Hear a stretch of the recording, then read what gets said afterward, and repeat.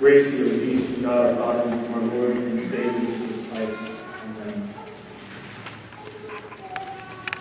From the beginning of this Lenten season with Ash Wednesday, we have made a Lenten journey. From sackcloth and ashes, we have now come to the cross. It is a tragic journey, a journey filled with sorrow, a journey that leaves us emotionally distressed and drained.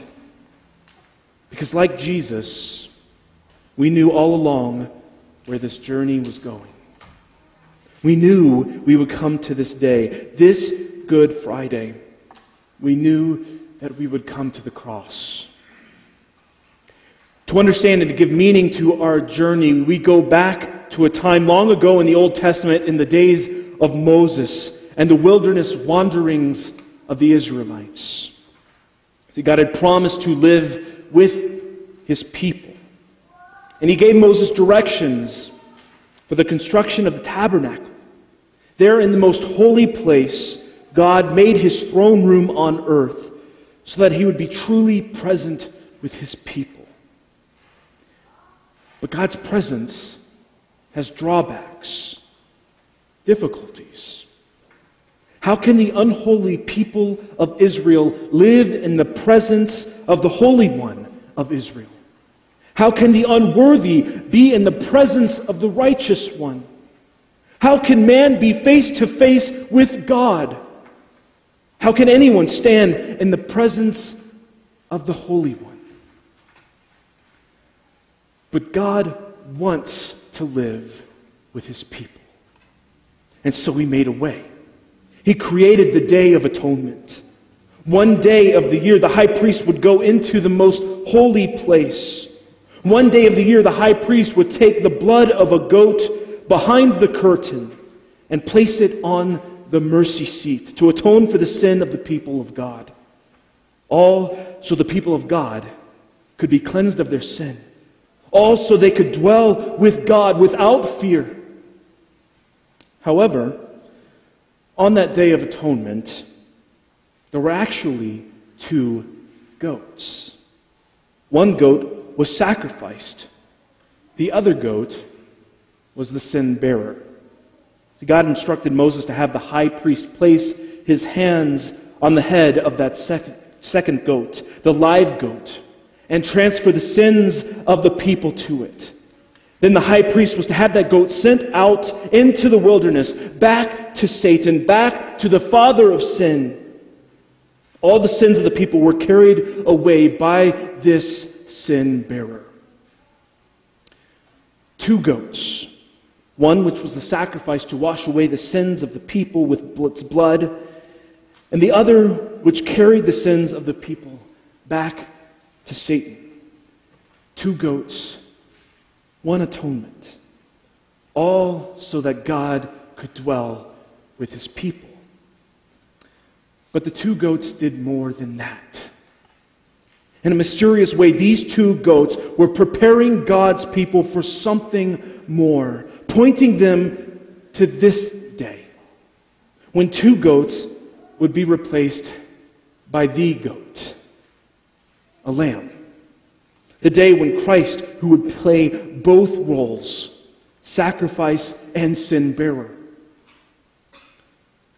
Isaiah writes, "Surely He has borne our sins and carried our sorrows." We see there the picture of the suffering servant as a sin bearer. He who knew no sin became sin for us. He took upon Himself the sins of the whole world. His sin-bearing journey started in a river and ended on a tree. In His baptism, Jesus took upon the sins of the world and carried them out into the wilderness, back to Satan, following the path of that second goat. And His sin-bearing journey continued all the way up to this moment, to Good Friday, the path to the cross, where He was lifted up for all to see. Can you see them? Can you see your sin that Christ has carried to Calvary's hill? Can you see your shame that is no longer your own? Jesus bears it all for you. Jesus is also the other goat, the sacrificial goat, stricken, smitten by God, and afflicted for you. He is the one whose blood is shed for you for the forgiveness of your sin. Listen again to Isaiah. Despised and rejected by men, a man of sorrows and acquainted with grief. And as one from whom men hide their faces, he was despised, and we esteemed him not. But he was pierced for our transgressions. He was crushed for our iniquities. Upon him was the chastisement that brought us peace, and with his wounds we are healed. We are healed. Sin bearer and sacrifice. Isaiah shows us both goats. Isaiah shows us Jesus. And he continues. All we like sheep have gone astray. We have turned everyone to his own way. And the Lord has laid on him the iniquity of us all.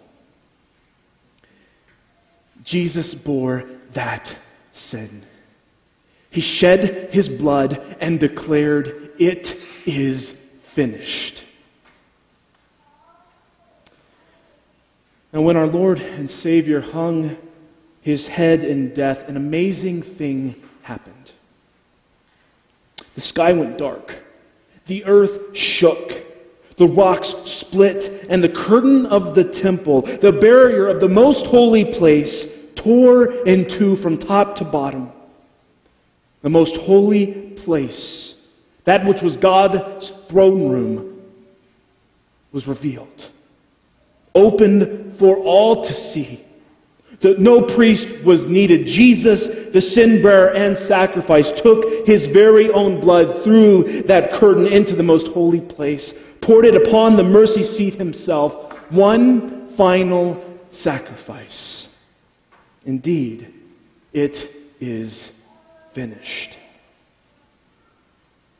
It is finished. The journey that began so long ago has come to this place, and it is finished. The Lamb of God, sin bearer and sacrifice, fulfills and gives meaning to our journey as we have traveled with him from exile to the cross. An instrument of torture and death now transformed into a life-giving tree as Christ has paid the price. And so it is that this day, even in its tragedy, is truly good. In Jesus' name, amen.